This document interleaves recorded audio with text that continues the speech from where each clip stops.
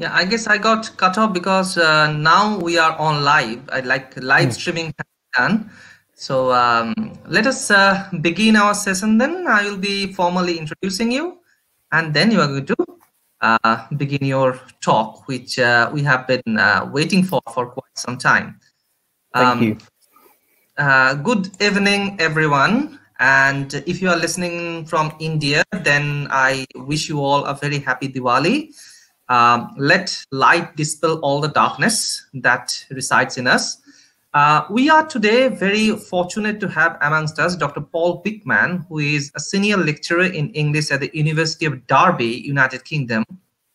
His research interests lie in the Romantic period, particularly the work of Byron, Shelley, and Keats, as well as freedom of speech more broadly. He has published in journals such as Keats Shelley Review and was previously a contributor to the year's work in English studies from 2015 to 2018. He was also the academic advisor for Gale Sengate's 19th century literature criticism online series on Lord Byron. Outside of the Romantics, he has a chapter in a book titled Free Speech Wars from Manchester University Press. That will be published imminently, that means next week. His book, Blasphemy and Politics in Romantic Literature, Creativity in the Writing of Percy Bysshe Shelley, was published by Paul Whickman in 2020. Today, Dr. Whickman is going to deliver a talk entitled Shelley's Jesus, and we know that Shelley's relation to Jesus is a bit of a conundrum. He is known for his atheism, but at the same time, he has deep admiration for Jesus Christ's doctrine. So I now invite Dr. Whickman to deliver his what expectedly is going to be a very interesting talk in which he is going to talk about these apparently contradictory features in Shelley's thought. Dr. Whickman, welcome. Welcome to Midnapur College. Welcome virtually to India. Thank you very much for that generous introduction. That was very kind of you, and it's a real privilege to be invited by Midnapur College. And it's been a long time coming with everything happening in the world and the pandemics and things. But one of the advantages is that I've got a bit used to streaming talks online, so that doesn't mean that there won't be technical problems. We'll see how we get on. But yes, thank you for that introduction. This talk is based on one of the chapters from my book. I should have had the book to spare so I can show you on the camera. But yes, this is kind of modified, and we'll see how we get on. I've got a few quotations that I'll put on the slide the slides on the screen if they work. I won't read all of them out. I'll just there for your reference. But thank you very much. I'll get started. So can we see? Yes, we can see. Can we see my slides? I assume we can. So this is just an introductory slide. So despite his apparent atheism and his rejection of established Christianity, the Romantic poet Percy Bysshe Shelley, that's that chap on the slide there, took an awful lot from the teachings of Jesus Christ. Shelley's political philosophy is clearly informed by his doctrines, with critics such as Harry White and Robert Ryan suggesting Jesus's influence on Shelley exceeds even that of William Godwin. Now, that might be a bit of an overstatement, perhaps. It is important to note, however, as Brian Shelley, now there's a chap called Brian Shelley who's written on Shelley. Brian Shelley reminds us that this Jesus is very much Shelley's own reconstruction, largely, in fact, a projection of his own self-image. Far from being a simple misreading, then, there is an element of willful manipulation of Jesus to suit Shelley's political ends. Jesus is retrospectively made to fit the philosophy as much as he is an out-and-out inspiration for it. Hence my title today of Shelley's Jesus. While his principles are very much evident, the character of Jesus also figures in a number of Shelley's poems, including Queen Mab, Prometheus Unbound, Hellas, and The Triumph of Life. There are numerous Christ-like characters in Shelley's works too, such as Prometheus, Leon, Cythna, Adonais, Beatrice Cenci, and even Ahasuerus, the wandering Jew. The similarity of these characters to Christ is often provocative because they are frequently anti-religious or even satanic. Shelley, too, also employs Christ-like imagery or themes, even in those poems without a recognized character. Now, it's open to question whether those echoes are less of Jesus Christ specifically and more of the New Testament generally, or indeed whether these allusions are in fact to other poems from previous writers, such as, say, Dante, who themselves had used scripture. Shelley's admiration for Jesus Christ is, of course, not without philosophical difficulties or apparent inconsistency. In an incomplete prose piece, alternatively titled On Christianity or Essay on Christianity, likely composed in 1817 alongside Shelley's controversial Leon and Sithna, Shelley describes Jesus as, quote, the being who has influenced in the most memorable manner the opinions and fortunes of the human species. This is the same Shelley who, in 1811, wrote to Thomas Hogg, claiming he could, quote, scarcely set bounds to his hatred of Christianity.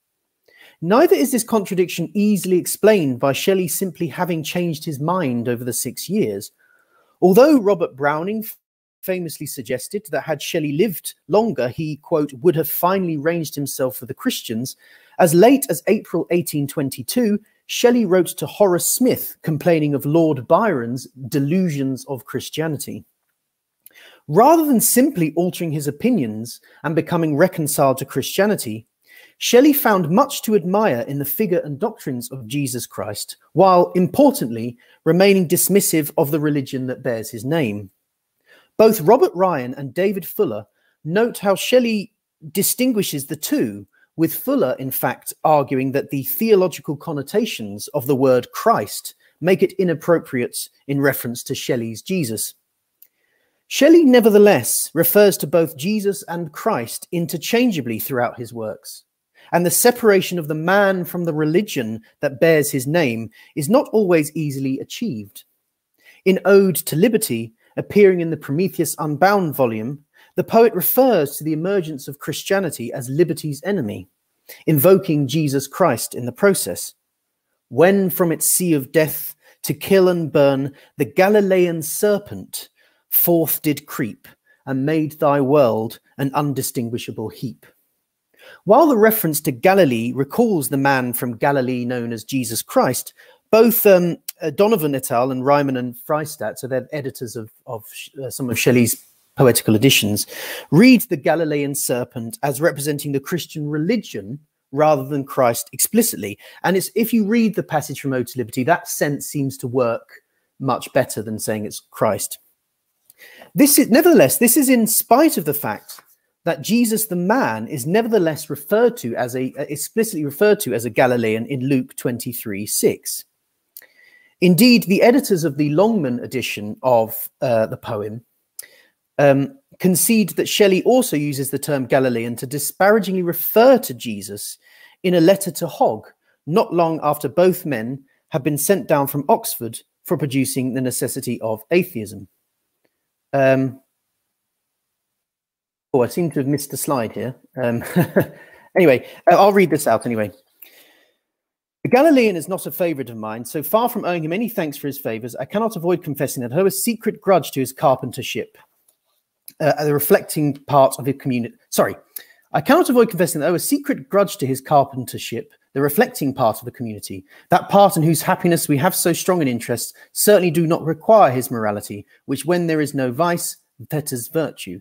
Here we agree. Let this horrid Galilean rule the canaille then.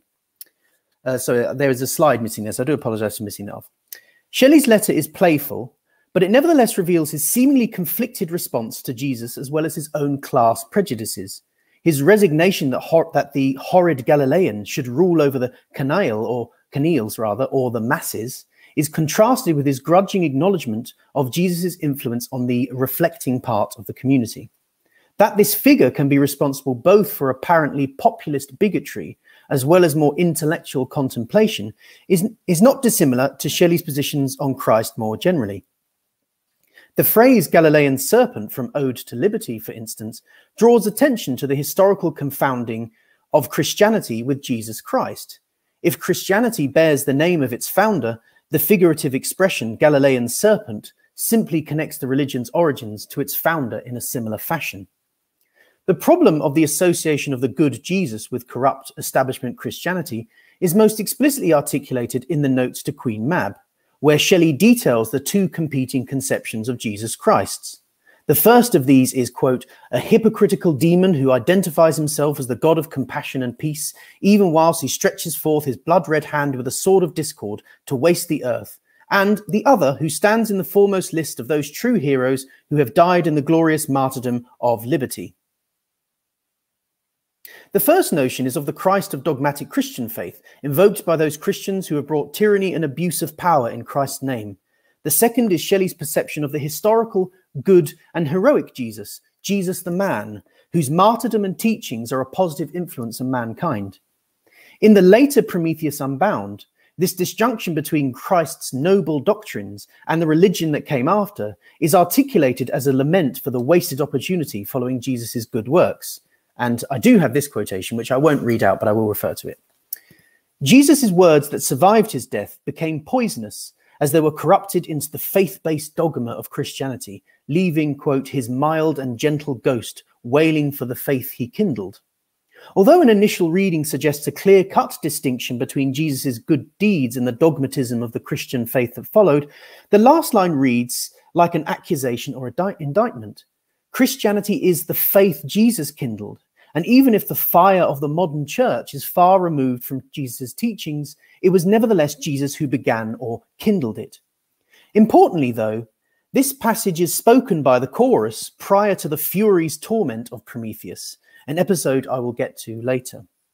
The Furies torture Prometheus by showing him the image of the suffering Christ, the purpose being, as Fuller contends, not to show the sufferings of Jesus simply valueless, rather they have been counterproductive, they have given rise to Christianity. In their mockery, the Furies insinuate that Prometheus's fate will be the same. The chorus's words, then, may simply be part of the Furies' tortures, working to exaggerate the culpability of Christ and his poisonous legacy. Even so, it remains difficult for Shelley to completely dissociate Jesus from Christianity in a positive manner. A method Shelley employs in order to attempt this separation, or I like to call it de-Christianization, is by emphasizing Jesus's humanity, often by downplaying, marginalizing, or even dismissing claims for his divinity.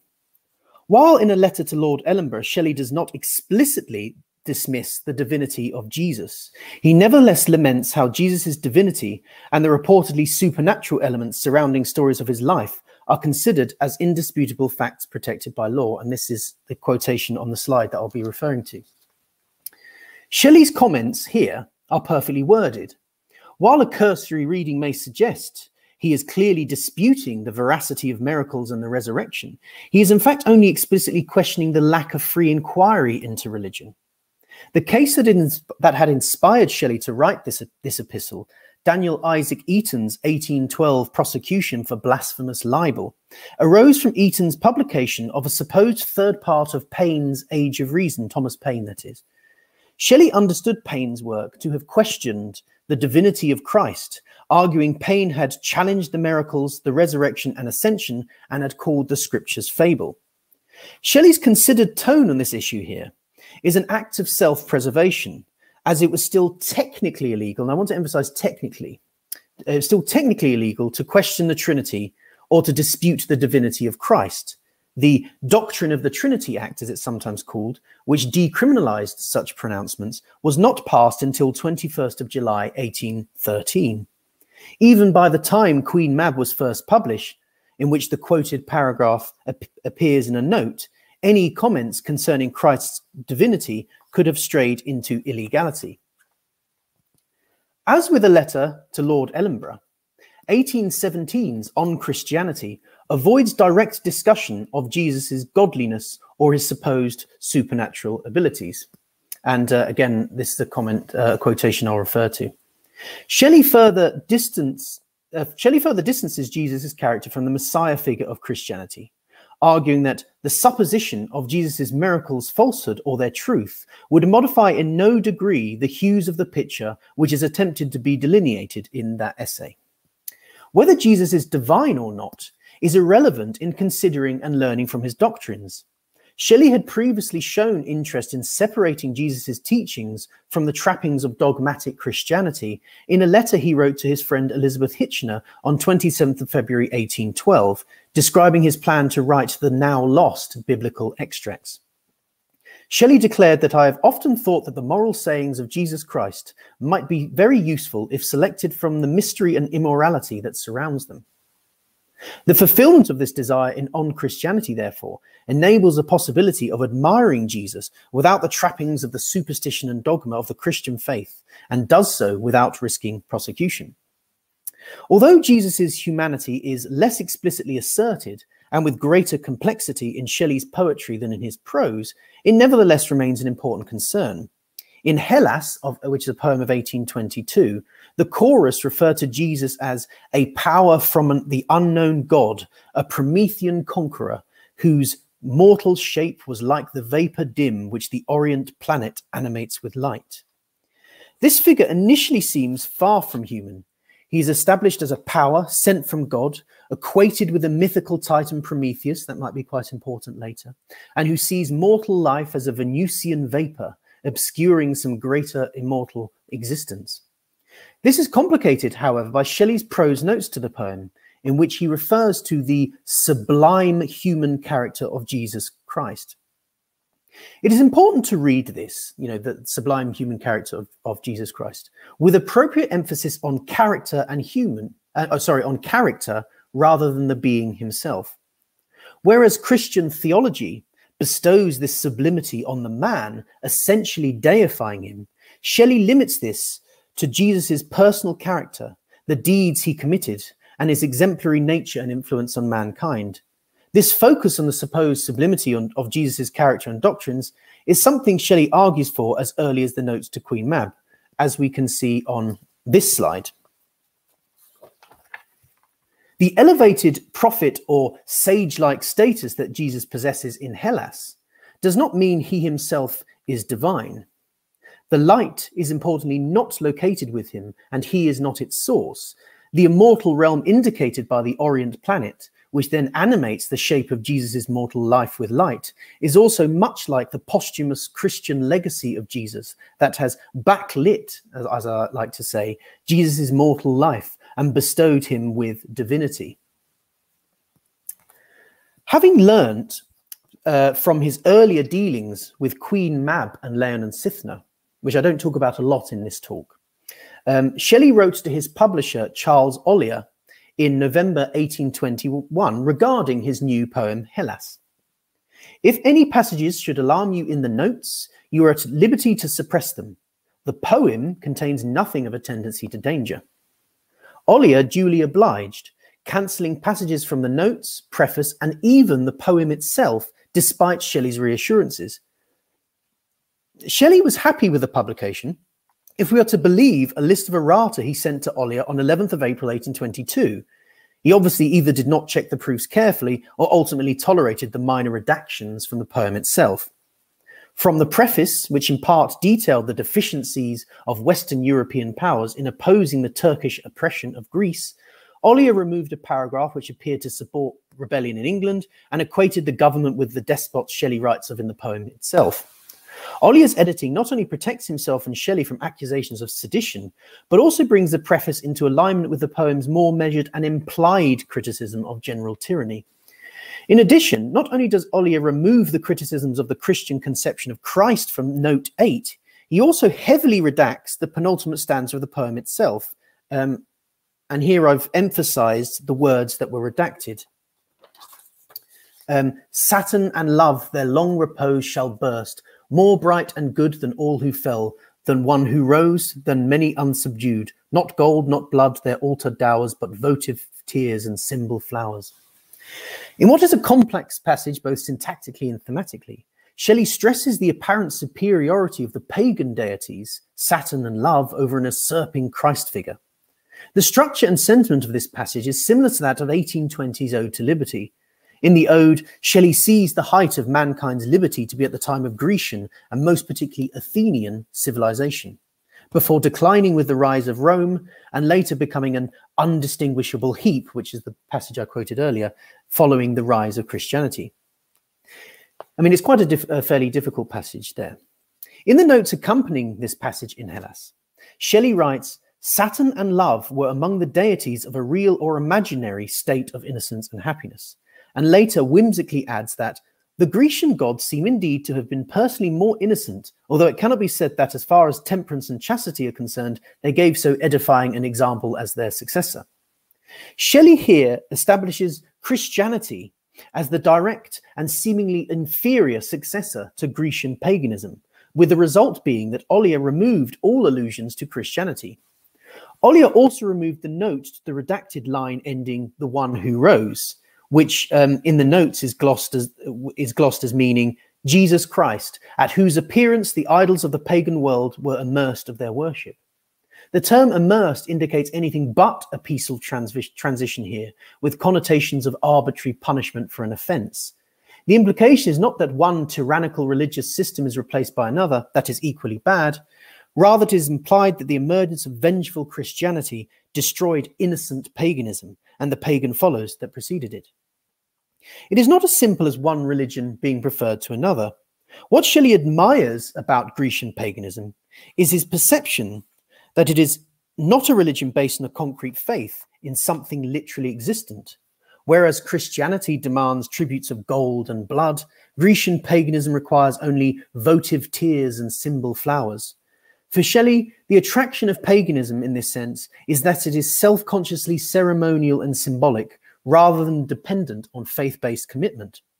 After all, in the notes to Queen Mab, he similarly laments how, quote, Christianity inculcates the necessity of supplicating the deity. It is the reification of not only an abstract concept, but a purely symbolic or metaphorical one that Shelley finds most objectionable. While it may simply appear to be this metaphoric or symbolic notion of God that is anthropomorphized and made literal, the penultimate stanza of Hellas reveals a clear conflation of Jesus, the one who rose, with the religion that bears his name. The sublime nature of Jesus' doctrines, his sublime human character, as Shelley puts it in the notes to the poem, have led to the man himself being deified. The acceptance of pagan symbolism over the supposed literalness of Christian faith in Hellas has a curious parallel in the earlier Prometheus Unbound, as the Furies torment Prometheus with an image of the suffering Christ. The Furies instruct Prometheus to behold an emblem, those who do endure deep wrongs for man, and scorn and chains, but heap thousandfold torment on themselves and him. For the Furies, the image of the crucified Jesus is an emblem used to break Prometheus's resolve to show that his sufferings, like Christ, that's Prometheus' sufferings, like Christ's sufferings, are in vain. That the crucified Christ is an emblem is suggestive of allegory rather than something literal and sacred. There is an important echo of Book 9 of Wordsworth's The Excursion here, when Wordsworth's solitary reflects on the now extinguished gypsy fire that represents the previous day's pleasures. So this is the quotation from Book 9, The Excursion. So notice that in that passage I've quoted, he says, behold an emblem. Now, the Shelley's disappointment with the conservative politics of Wordsworth's poem is well documented, with Mary Shelley even writing in her journal in September 1814 that Wordsworth had become a slave. Percy Shelley's sonnet to Wordsworth of 1816 may be the most famous example of Shelley's grief at the loss of the older poet's youthful radicalism. But the Prometheus Unbound passage can be read in a similar, albeit more hopeful fashion. The Furies' temptation of Prometheus toward despair not only reminds the Titan of how the good work of Jesus has become corrupted by Christianity, the allusion to Wordsworth is to remind the poet that they or their words may similarly become corrupted. This association between poet and mankind's benefactor is explained by Shelley's famous celebration of poets as the, quote, unacknowledged legislators of the world in a defense of poetry, a role his Jesus similarly occupies. Jesus is a poet and an unacknowledged, and therefore an unacknowledged legislator. The solitary's reading in Wordsworth's poem, and the quotation on the slide, the solitary's reading of the ashes from the gypsy fire as emblematic of past pleasures, however, means the Furies' elusive words offer a hidden, ironically hopeful message. Christ's doctrines, like the earlier words of the now conservative poet Wordsworth, nevertheless retain something of value.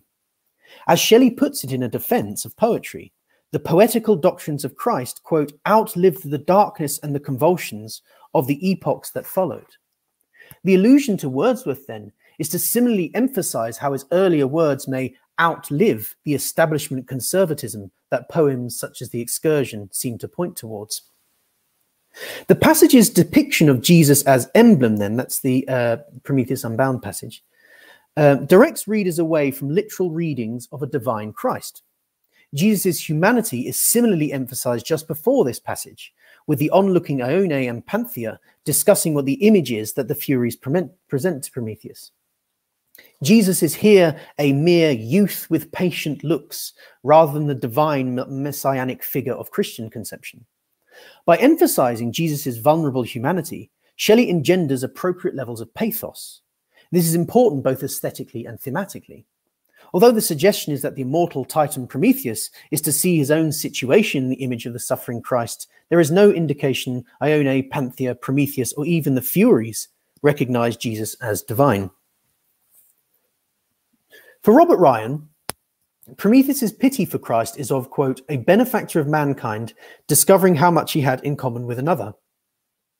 The suggestion that Prometheus identifies himself with Christ is a persuasive one, particularly since the Furies' torments are intended to have him think as much.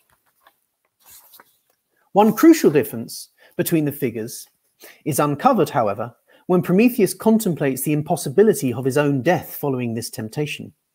Peace is in the grave. The grave hides all things beautiful and good. I am a god and cannot find it there, nor would I seek it. The grave is inaccessible to Prometheus, since he is an immortal Titan and cannot die, rather different from the human youth fixed to a crucifix. Yet while Jesus' humanity is emphasized and his divinity downplayed, what he shares with Prometheus is his sacrifice for the benefit of all mankind.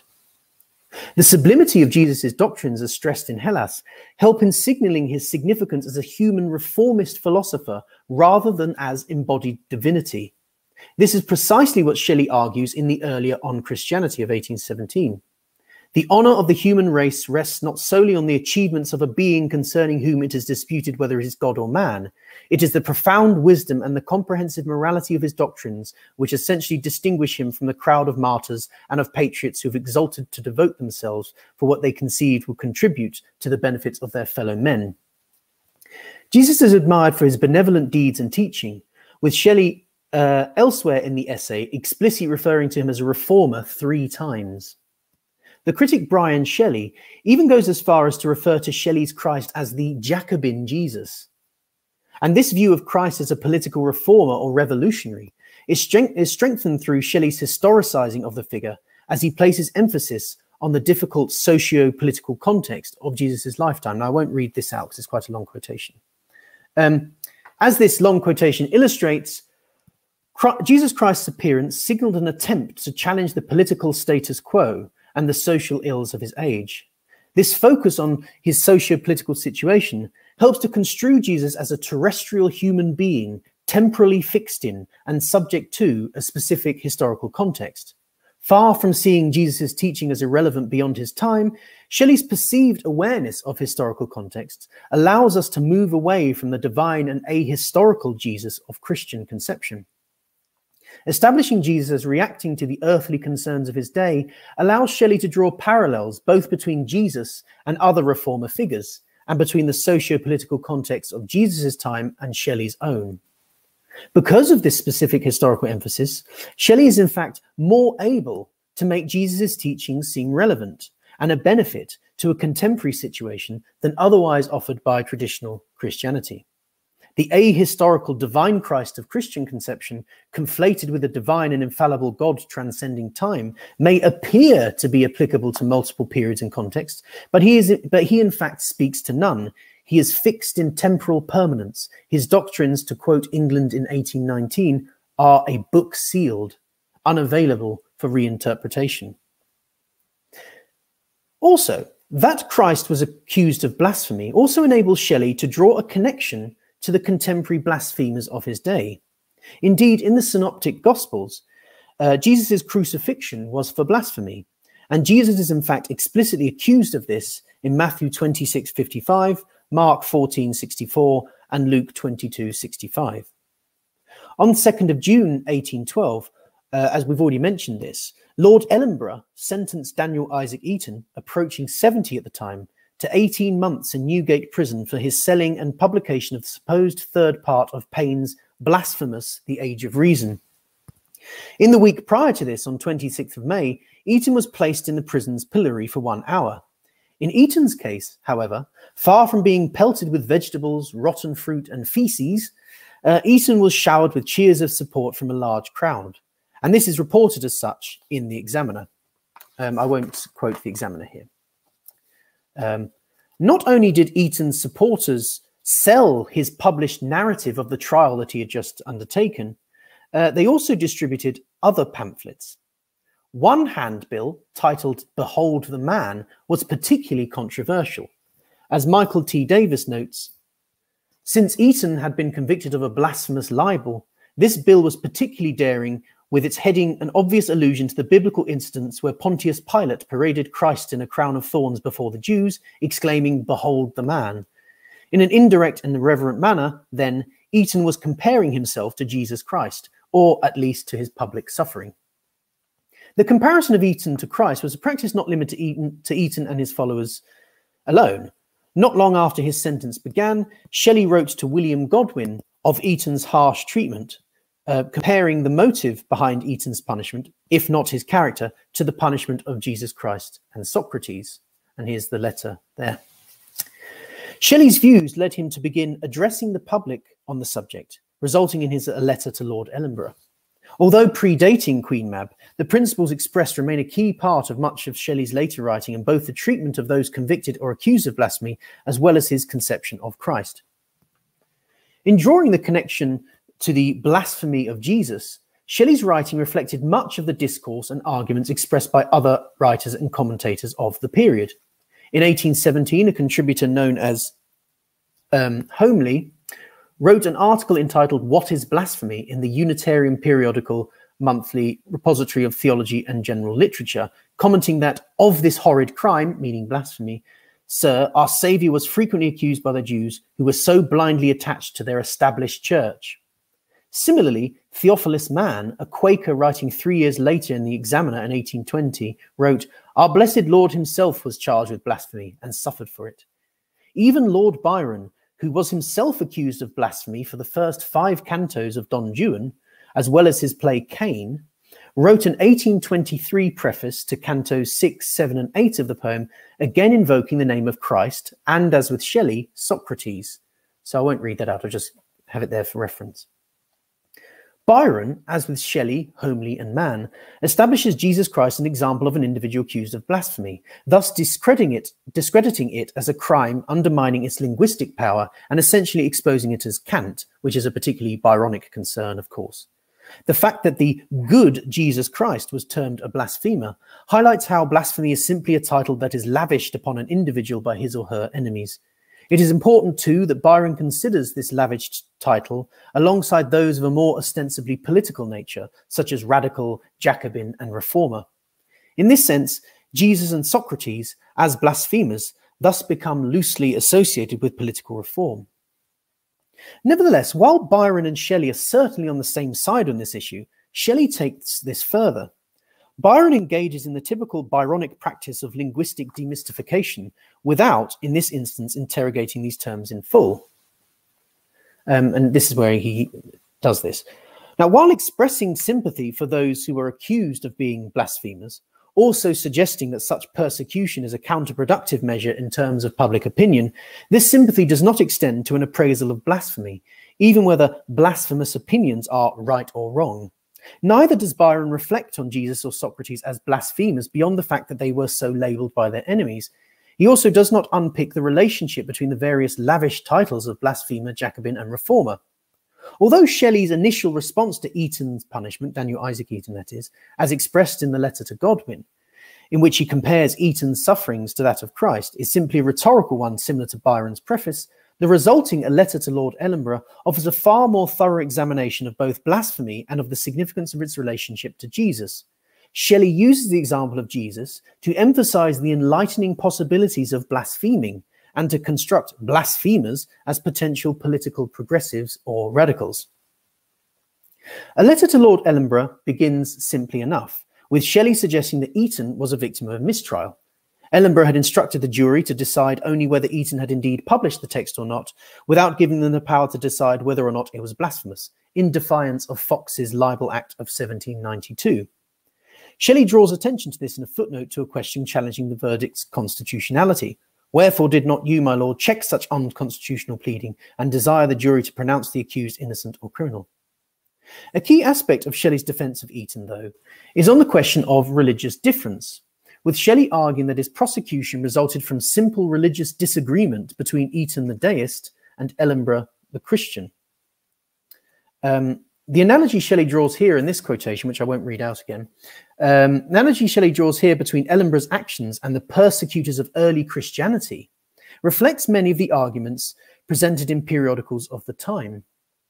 An article appearing in the Examiner in 1818, for instance, similarly reframes blasphemy accusations as resulting from simple disagreement. Take two men of irritable mould, set them a talking about God, and thence necessarily about his attributes. The moment any difference of opinion is placed between them, and that moment will never be far distant, each becomes, in the eyes of the other, a blasphemer. To each it therefore becomes clear that the other ought to be punished.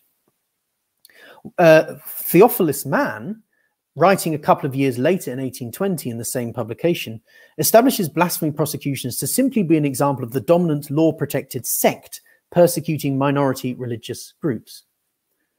Rulers may take cognizance of the conduct of men who break the laws, who unlawfully speak against or ill-treat the persons of their fellow men.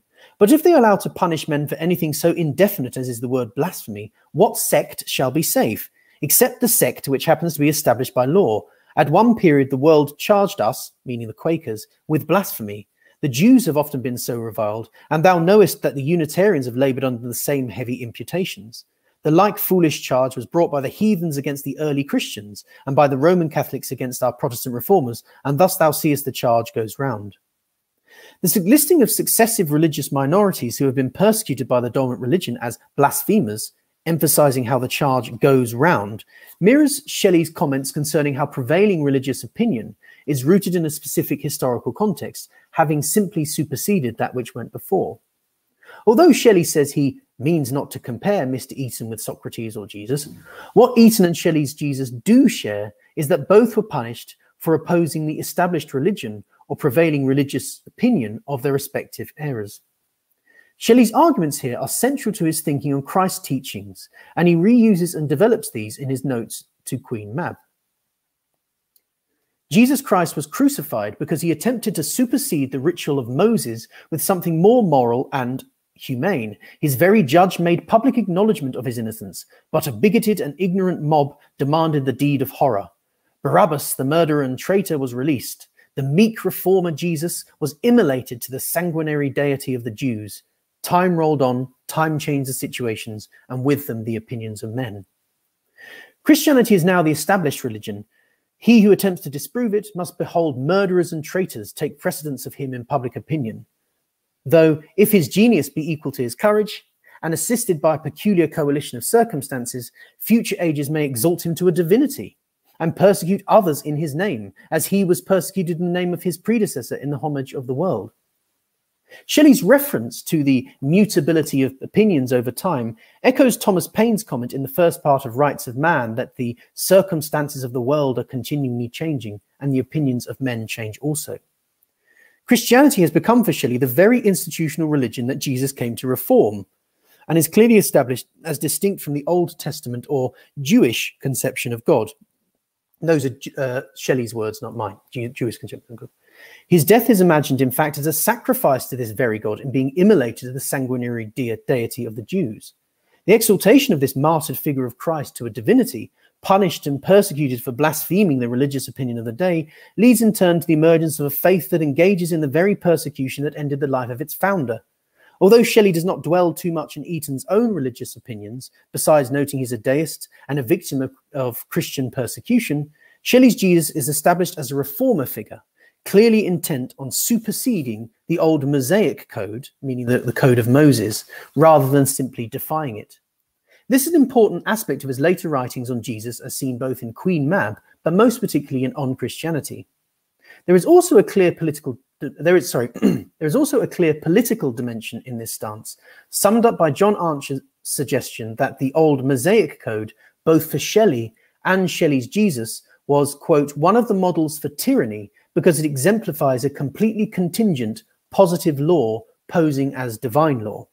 The supposed infallibility of political and priestly power is precisely what Jesus came to reveal as false, thus offering a firm challenge to hierarchy and hegemony. This challenge is closely connected to Shelley's Jesus' idea of God, which is one far removed from both Old Testament and contemporary Christian conception. Contemporary meaning 19th century Christian conception. Jesus' God for Shelley is one that's much more akin to the power as seen in poems such as Mont Blanc and Hymn to Intellectual Beauty. As Shelley writes in On Christianity, it is important to observe that the author of the Christian system had a conception widely differing from the gross imaginations of the vulgar relative to the ruling power of the universe. In particular, Shelley is at pains to stress that Jesus' God is not an anthropomorphic deity subject to passion, but is instead an indefinable power mysteriously and illimitably pervading the frame of things. Shelley adds, according to Jesus Christ, God is neither the Jupiter who sends rain upon the earth, nor the Venus through whom all living things are produced. Rather, the word God, according to the acceptation of Jesus Christ, is the interfused and overruling spirit of all the energy and wisdom included within the circle of existing things. The reference to Jupiter is, of course, particularly significant in relation to Prometheus Unbound.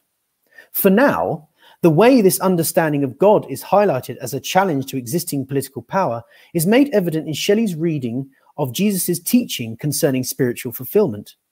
Shelley interprets Matthew 5:8, which is, blessed are the pure in heart, for they shall see God, as referring to those who, quote, have preserved internal sanctity of soul, are the same in act as they are in desire, and who are faithful and sincere witnesses before the tribunal of their own judgment of all that passes within their mind. In contrast to Queen Mab, where Christianity is seen to necessitate supplicating the deity, the true teaching of Jesus renounced the necessity of devotion to a monarchical God. This is clearly seen in Shelley's understanding of Jesus' philosophy of spiritual attainment before death. And I won't read that out, it's just there for reference. This is in Queen Mab. Here, Shelley distances Jesus from the teaching that good deeds are rewarded after death, through deference to and at the good grace of a kingly God. This God is very much the one of Queen Mab, described as prototype of human misrule, who sits high in heaven's realm upon a golden throne, even like an earthly king. Explicitly dismissing the notion of God as a king and a monarch from Jesus' teachings, Shelley also describes this God as paternal, emphasizing the triple connection between patriarchal, political, and religious tyranny. Elsewhere in the essay, Shelley determines Jesus to have been a figure working towards, quote, the abolition of artificial distinctions among mankind, and his doctrine of universal love, in which you ought not to love the individuals of domestic circle less, but to love those who exist beyond it more, is seen to make distinctions of property and power vanish.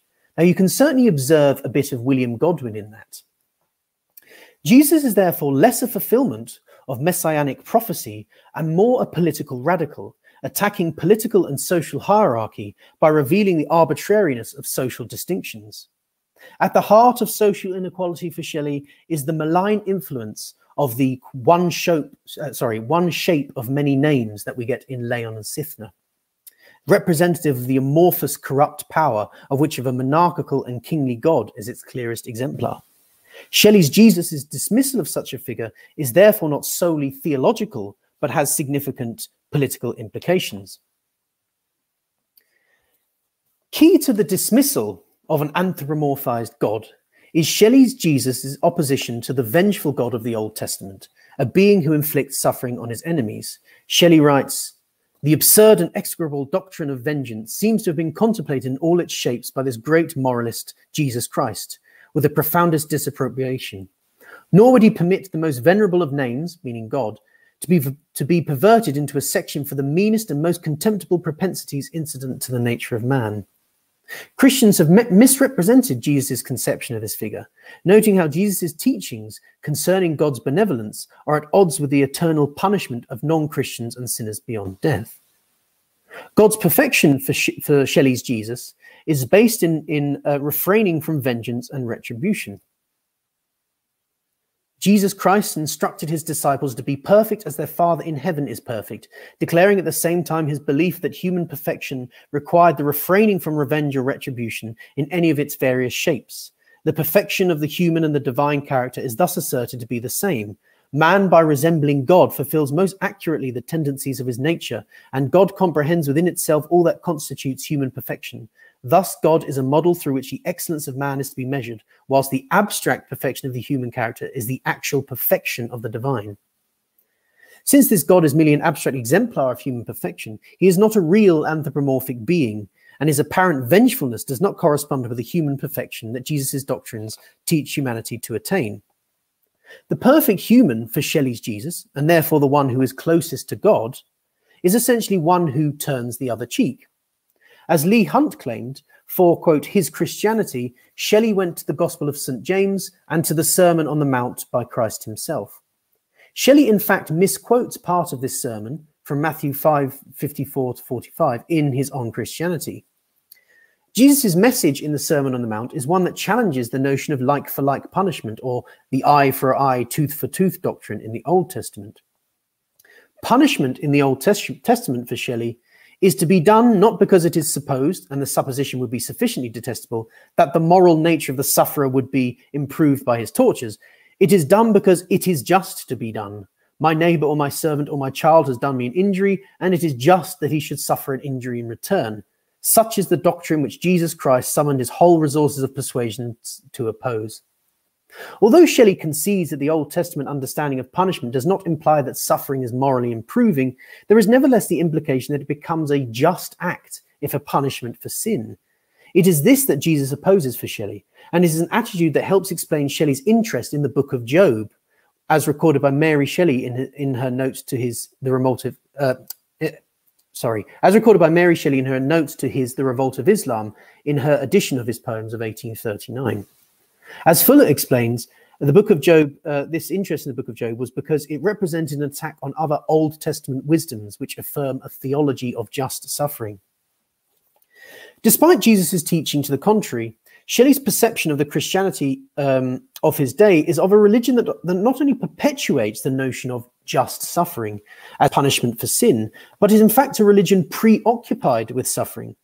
This is not just because of its historical persecution of blasphemers or unbelievers, but because its key belief in Christ's crucifixion and his atonement for mankind's sins predicates Christianity on a single event of immense physical suffering.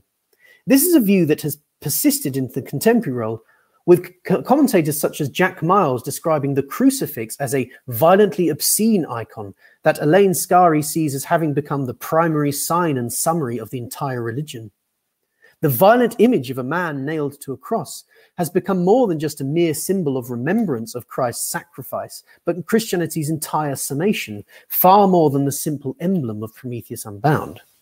The connection drawn between the pain of the crucifixion and the persecution of religious outsiders is made evident, if a little tongue-in-cheek is worth noting, in Shelley's epistolary poem, Letter to Maria Gisborne, which is 1820.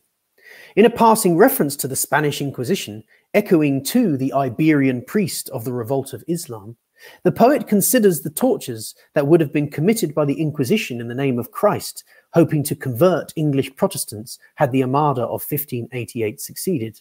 And this is an example of it here. Shelley is doing more than simply noting the atrocities carried out in Christ's name here, however, and in fact draws together three seemingly disparate threads. As well as listing the instruments used to inflict suffering on those the Inquisition hopes to convert in the final line, the poet considers this physical earthly torture to be a, quote, faint foretaste of damnation, to which, in Christian doctrine, sinners and non-believers are subject after death. The reference to torture as a means of paying some interest for the debt owed to Jesus Christ for their salvation, though, is a particularly provocative critique of a key aspect of Christian doctrine. Not only is Christianity predicated on Christ's crucifixion, an event of physical suffering, such a misplaced focus gives rise to the perceived tyranny of historical Christianity. The idea of paying a debt may seem curiously vengeful, but the fixation on the suffering body of Christ also serves to embody abstract notions of divinity within the flesh of a man. Since Christian salvation is predicated on the celebration or commemoration of an act of torture for Shelley, it is an inevitability that the religion's followers would themselves become persecutory. Prometheus Unbound, a drama concerning the sacrifice and suffering of its protagonist, is Shelley's attempt to stage a revolution like the one begun by Jesus Christ, but without making the same mistakes in Christianity. In Hellas, if we remember, Christ is described as a Promethean conqueror. And it is easy to see how Prometheus, in Prometheus Unbound, indeed shares attributes with Jesus Christ. Not only are Prometheus's epiphanies and his peaceful resistance easily paralleled with the teachings of Shelley's Jesus, Prometheus Unbound's socio-political and philosophical themes are certainly analogous to those encountered in Shelley's other works. Prometheus Unbound, while containing, quote, numerous strains of atheist thought and imagery, nevertheless has been read as possessing a curiously religious purpose. The poet W.B. Yeats said of the work, after having read it for the first time in a number of years, that, quote, it seems to me to have an even more certain place than I had thought among the sacred books of the world. Yeats's comment here is more than simple appreciative melodramatic praise. As Alan Gregory puts it, Prometheus Unbound works as a piece of revisionist scripture. Despite Shelley's aversion to didactic poetry, Prometheus Unbound is decidedly instructive. Much of it is proclamation, and it ends in the mode of sermonic exhortation. It appears that humanity cannot do without scripture, and Shelley has set about writing a new one, the authority of which, because it is in harmony with human hope, good, and destiny, requires no threatenings. This new gospel, Gregory goes on to say, is a reworking of the Christian virtues of faith, hope, and love, in which Shelley, quote, ransacks the imagery of biblical hope and Christian salvation to create his humane atheist vision. It would be more precise, however, to say that it is the doctrines of Christ specifically, rather than the Christian religion more broadly, that Shelley ransacks, as he attempts to move beyond the trappings of corrupt Christianity and to connect with the benevolent, humanist, and reformist sentiments of Jesus the man.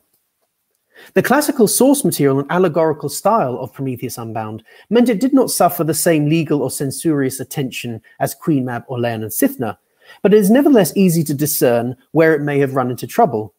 As Brian Shelley has pointed out, the eponymous character is a Titan to whom Shelley ascribes both Christ-like and diabolical characteristics. The association of Christ with Satan certainly risks offense, but it is important to note that these diabolical characteristics are those of Milton's Satan rather than the antagonist of Christian myth. Indeed, although Prometheus Unbound is based on the drama of Aeschylus, that's Aeschylus's Prometheus Bound and the lost Prometheus Unbound, that is, several biblical and Miltonic sources have a bearing on the opening act. So Shelley writes about this in the opening to his preface. I won't read this out because it's quite well known.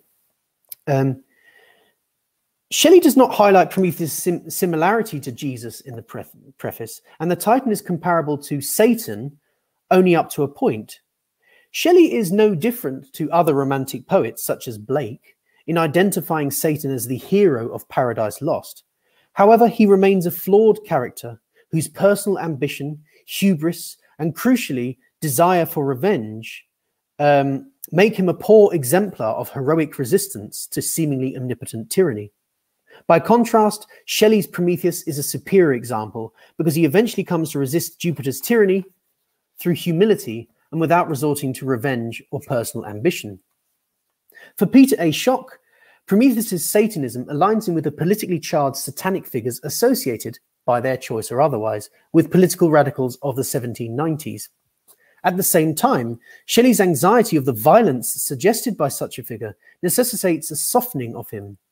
As Schock contends, this explains Shelley's compounding of his satanic Prometheus with the Prometheus of Aeschylus. A further necessary mythic source for Shelley's Prometheus, I argue, is the peaceful, non-vengeful Jesus Christ. The drama, like Paradise Lost, begins in Medea's res, with Prometheus bound to a precipice in the Caucasus and his opening speech echoing Milton's Satan. Not only is it in blank verse and situated after the initial apparent defeat of the protagonist, there are also clear thematic echoes of Satan's equivalent opening speech in Milton's poem. Monarch of gods and demons, and all spirits but one, who throng these bright and rolling worlds, which thou and I alone of living things behold with sleepless eyes. Regard this earth made multitudinous with thy slaves, whom thou requitest for knee-worship, prayer and praise, and toil and hecatombs of broken hearts, with fear and self-contempt and barren hope. The description of Jupiter here appears to be, as Timothy Webb notes, shaped in part at least by the Jehovah whom Shelley and Shelley's Jesus encountered in the Old Testament. Shelley indeed uses the very name of Jupiter, as we saw, in his essay on Christianity to describe a figure that is most unlike the God described by Jesus. Jupiter has made slaves of the world, and like the Christian requirement of supplicating the deity as seen in poems such as Queen Mab, demands knee worship from his subjects. Prometheus' depiction of Jupiter's omnipotence, however, is not one that determines Jupiter's de facto reality. Instead, Prometheus establishes this as a facade or a manufactured omnipotence fabricated by Jupiter's tyranny. Prometheus is the one who Jupiter does not control and with sleepless eyes sees Jupiter's power for what it is. This defiance of seemingly omnipotent power is similarly central to Satan's opening speech of Paradise Lost, in which he refers to the tyranny of heaven and scorns God's demands with supplication. So I've highlighted that bit from Paradise Lost here. The very suppliant worship of God is what deifies him. Although Satan notes how God militaristically proved with his thunder, his claim that his rebellion led to battles in heaven that shook God's throne suggests that God's power is not infallible and can be challenged. The Son, the Son from Paradise Lost, however, later reveals that Satan did not in fact trouble God's position, revealing that Satan is lying in his first speech. Milton's deity is therefore understood to be genuinely omnipotent, unlike the aspirational false omnipotence of Shelley's Jupiter. There are also two key differences between Satan and Prometheus. The first is Satan's infamous hubris. His distaste at having to bow down to God is because of his personal ignominy and shame. It is a stand, therefore, made not on behalf of others, but one born of his personal egoism and ambition. The second difference lies with his methods, shown by his actions throughout Paradise Lost, and his motivation for continuing his resistance to God. Satan's will and firm resistance is based on his hatred for God and desire for revenge. This is in stark contrast to Prometheus, who, despite the severe torture at Jupiter's hands, loses his hatred and begins, in fact, to feel pity. I won't read the whole of this out, I'll just read the bottom bit. Disdain, ah, no, I pity thee. What ruin will hunt thee undefended through the wide heaven? How will thy soul, cloven to its depth with terror, gape like a hell within? I speak in grief, not exultation, for I hate no more, as then, ere misery made me wise. The curse once breathed in thee I would recall. For many critics, this early passage is nevertheless the crucial turning point of the poem, depicting, as Stuart Sperry puts it, the hero's change of heart from hatred toward love. For Ronald Dirksen, Prometheus's success in the drama is the sudden realization of his own moral failure in his earlier disdaining of Jupiter, enabling Prometheus to articulate pity for his tormentor.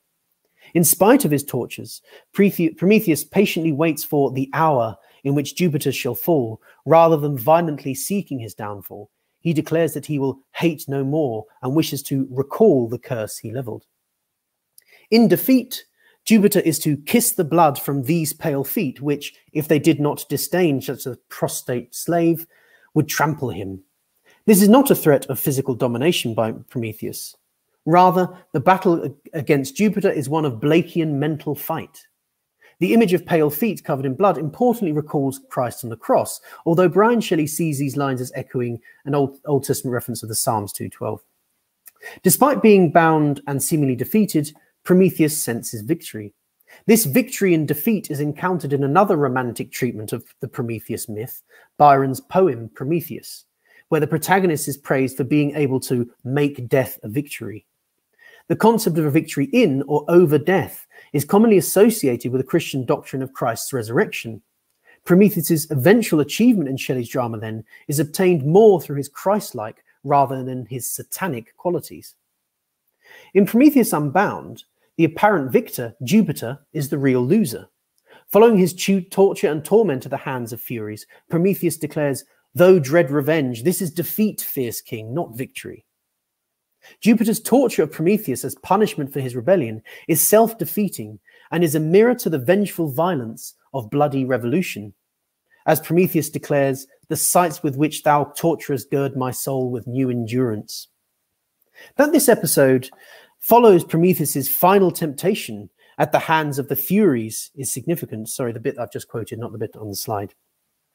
To reiterate, the Furies torture Prometheus by showing the image of the suffering Christ, as we've seen, with the implication being that Prometheus's sufferings are to lead to a similar outcome and the establishment of a tyrannical faith system.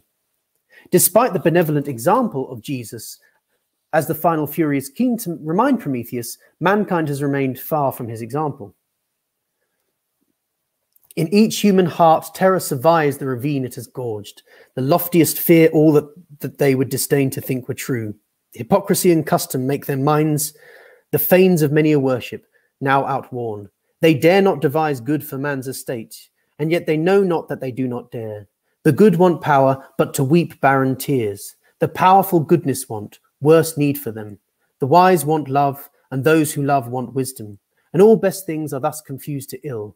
Many are strong and rich, and would be just, but live among their suffering fellow men as if none felt. They know not what they do. These evils, the Fury notes, are unheard, unseen, lying within the heart of man. Yet in this final temptation to despair, as it's often referred to, the Fury crucially echoes Jesus' forgiving words on the cross.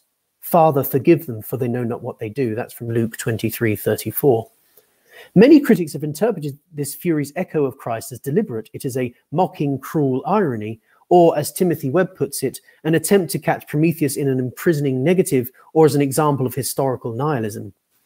Significantly, however, this temptation to despair is a failure.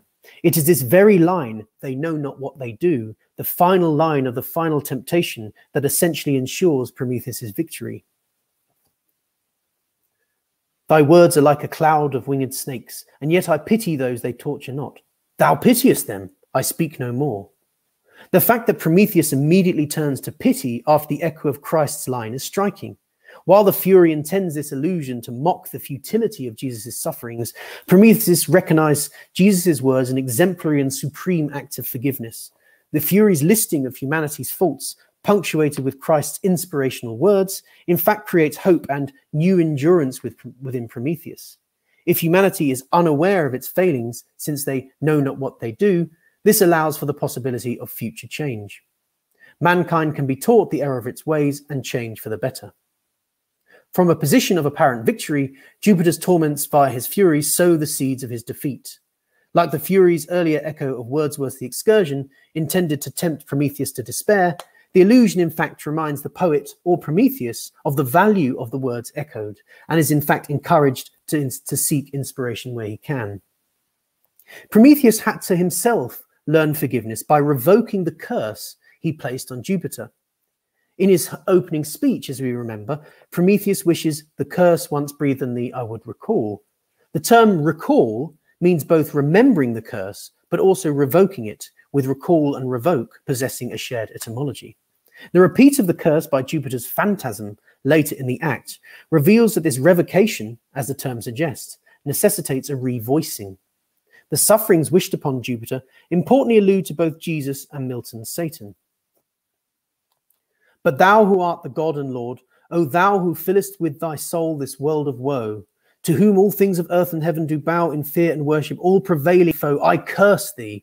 Let a sufferer's curse clasp thee, his torture like remorse, till thine infinity shall be a robe of envenomed agony, and thine omnipotence a crown of pain to cling like burning gold round thy dissolving brain. Heap on thy soul by virtue of this curse, ill deeds then be thou damned beholding good. The final lines, of course, echo Satan's refrain in Paradise Lost, evil be thou my good, as well as other passages. Satan's wish to turn good to evil is echoed by Prometheus' curse of Jupiter that seemingly views good and evil, as I mentioned. Prometheus' curse is a vengeful and self-pitying one. He claims that because he is a sufferer, his sufferer's curse becomes that more powerful. This essentially encapsulates a doctrine of revenge and just suffering that Prometheus must and does learn to repudiate.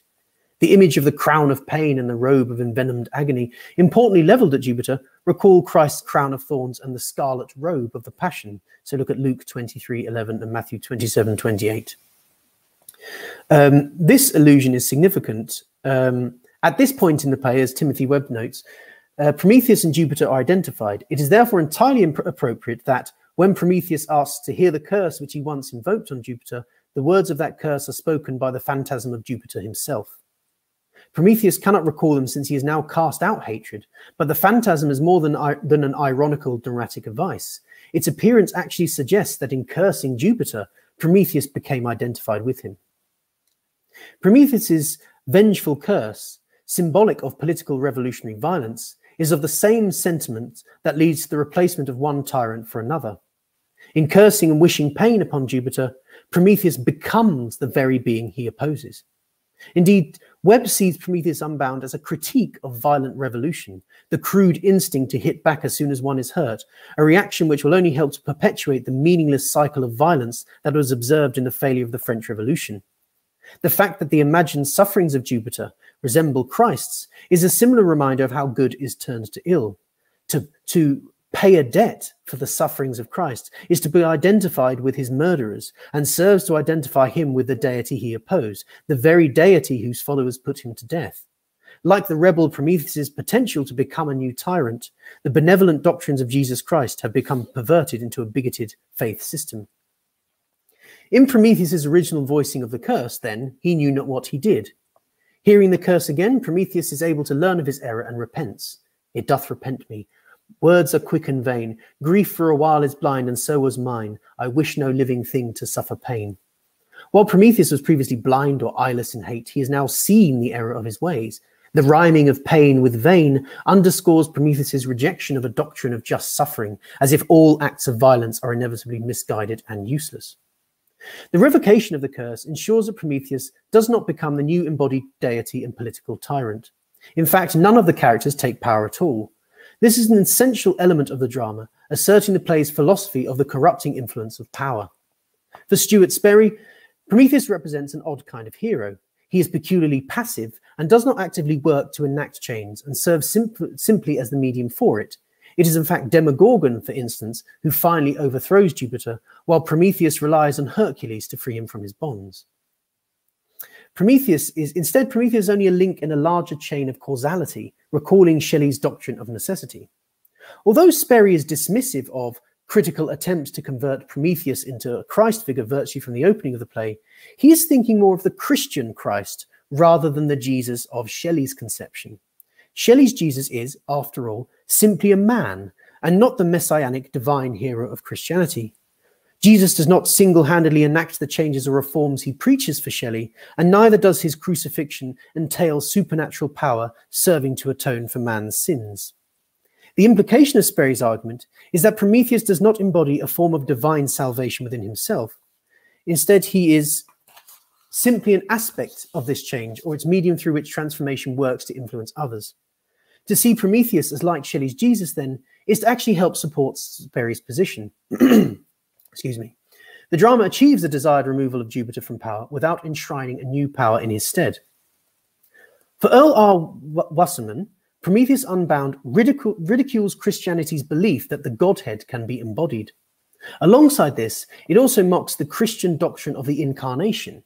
It is worth noting, for instance, that Demogorgon, or people monster, the agent by whom Jupiter is overthrown, is not an embodied and physical being.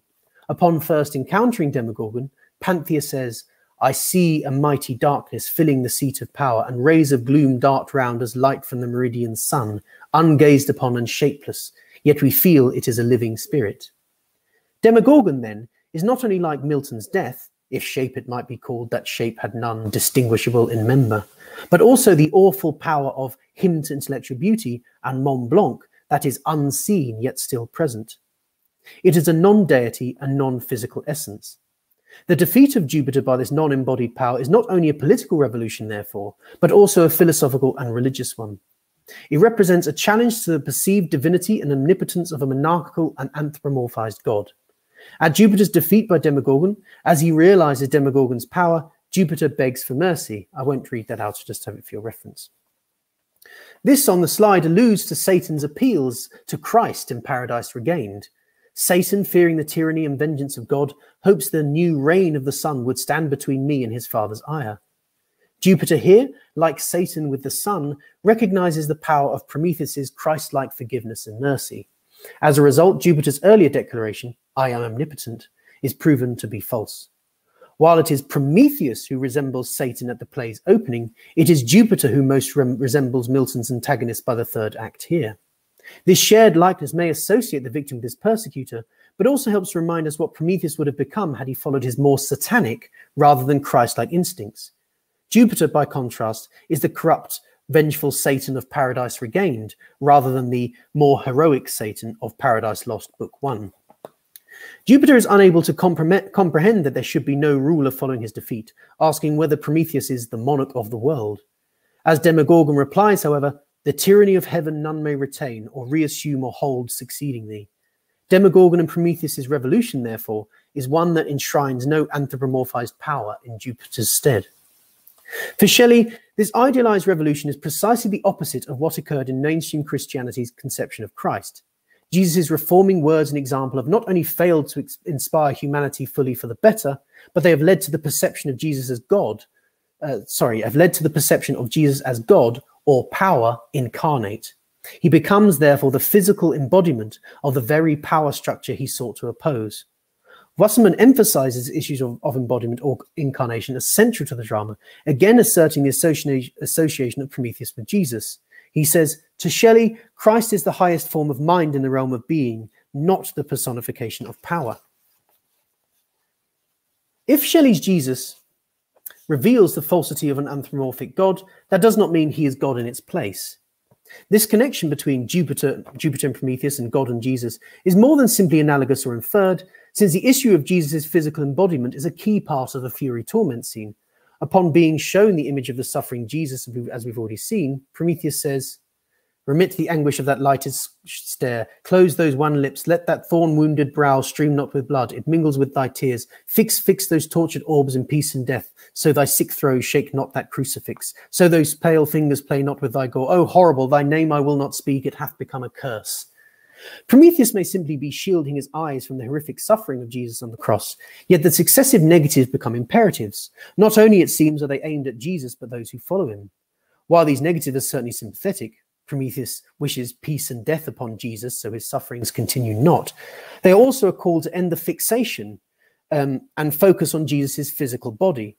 In particular, the call for Jesus to shake not that crucifix, so those pale fingers play not with thy gore, not only alludes to Shakespeare's Macbeth's command to Banquo's ghost, but also the appearance of Jesus before his disciples following the resurrection in John 20:19, which is the so-called Doubting Thomas episode. I won't really get into depth there. The episode, the Doubting Thomas episode, that is, forms part of the then nascent Christian doctrine of Jesus as God, and thus God incarnate, embodied in a physical shape. Prometheus Unbound's allusion to and subsequent dismissal of this episode is a challenge to the doctrine of Christ as anthropomorphized salvation. By attempting not to focus on Jesus' wounds and physical body, Prometheus downplays the doctrine of atonement for sin, suggesting instead that any positive influence of Jesus be confined to his good deeds and teachings.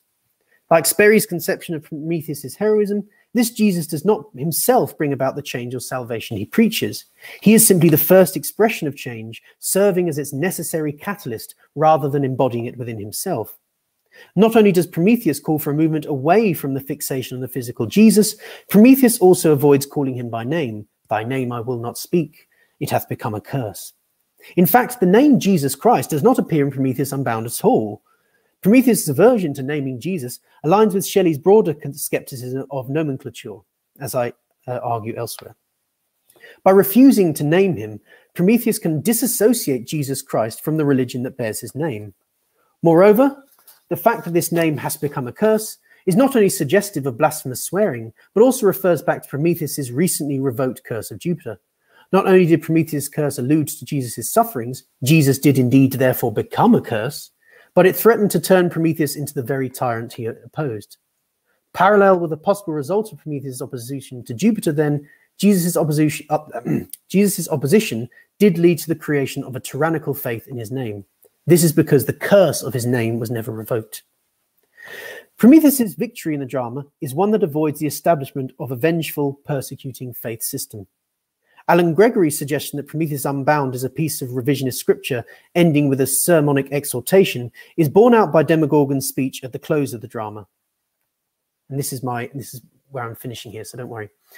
To suffer woes which hope thinks infinite, to forgive wrongs darker than death or night, to defy power which seems omnipotent, to love and bear, to hope till hope creates from its own wreck the thing it contemplates, neither to change, nor falter, nor repent. This, like thy glory, Titan, is to be good, great, and joyous, beautiful and free. This is alone life, joy, empire, and victory. Demogorgon's message of love, forgiveness, and endurance reflects the qualities of Jesus. Where this differs from Christian doctrine, however, is the absence of faith, with greater emphasis stressed on the more applicably secular hope. This victory is crucially not achieved through Prometheus himself, but the practice of individuals. Such behavior is like Prometheus's glory, but it is distinct from him.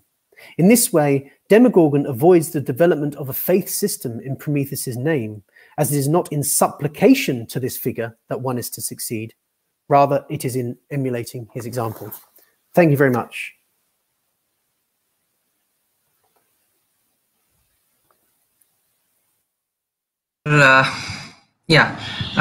Thank you, Paul, on what is a very loaded and dense lecture. And I'm sure that it would take us a bit of time to mull over the whole thing. Absolutely. I now would request Assistant Professor Mr. Tanmoy Kundu to take over for a while and see if anyone has, Shubhashree has put this question. So Paul, I guess you can, see it on your screen. Yep. Should I read that out or can you see it? I can see that, yep. If Jesus can listen, yes, that's quite an interesting point. So, yeah, that's a really good point. I think there has been some writing on. I think the crucial point, I suppose, to answer the question is the sense that is the emphasis on unacknowledged. Although poets sort of write laws, as it were, they are crucially unacknowledged. I think that I suppose the problem with Christ, or the Christian conception of Christ for Shelley, is that he's become sort of too acknowledged. He's become too solidified, really. I suppose that's what I'm getting at. I mean, when Shelley is writing, there is quite an interesting change in legislation. For instance, there's a greater toleration towards Unitarianism, which doesn't recognize the divinity of Christ, for instance. And that sort of starts to come in the early 19th century. But yes, that's kind of what I would say. How does so Christ is I suggested he was like an unacknowledged legislator, or Jesus rather is like an unacknowledged legislator, because he's like a poet. Shelley refers to Christ's poetical doctrines, right? So that's kind of what I was referring to. I hope that makes sense.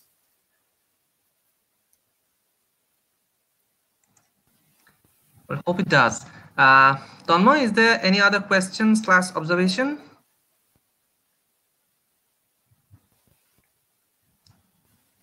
Well, as today is the night before Diwali, and you may have heard of Diwali, which is a very big festival in India. Mm-hmm. So we haven't had the expected number of people joining in, but the talk is recorded on YouTube, so they can listen to it later, and it would require a bit of attentive listening to, because this is something that is, as I was mentioning, very intense and dense. So thank you a lot for this, and as it had taken us a bit of time to arrange this time for you to give this talk. I would now request one of our students to offer the vote of thanks, but before that I have to take a moment to offer my thanks to Shubhashree Basu from Loreto College, Kolkata. It was she who had first pitched this idea, and it is because of her that we had had a connection with Dr. Whickman, and so here is our gratitude offered to Dr. Shubhashree Basu of Loreto College, assistant professor in the Department of English, Loreto College. And I thank you, Paul, and I would now request Hina Afrin, undergrad student of Midnapur College Autonomous, offer a vote of thanks. Hina, please take over. Thank you. Thank you, sir. A warm and graceful evening to one and all present here. All's well that ends well. And so does today's enthralling lecture. I am privileged enough to propose a vote of thanks and to acknowledge the contribution of every single hand to implement this international e-lecture on Shelley's Jesus, organized by Department of English, Midnapur College, Autonomous. I, Hina Afrin, on behalf of Department of English, extend a hearty vote of thanks to our respected speaker, Dr. Paul Whickman, Senior Lecturer in English, University of Derby, UK. I am immensely thankful today for you to share your Confucian knowledge with us. I would also like to thank our respected principal, sir, Dr. Gopal Chandra Bera, who has inspired us to arrange a wonderful virtual event. Heartfelt thanks to Department of English for organizing this unprecedented international e-lecture. Last but not the least, a big thank you to the audience for their active participation across the globe. We value you and every moment that is spent learning here. Thank you so much, sir. Thank you. Okay, Paul, once again, thank you. Hopefully we'll be in touch and That'd be great. there'll be correspondence between us. Once more.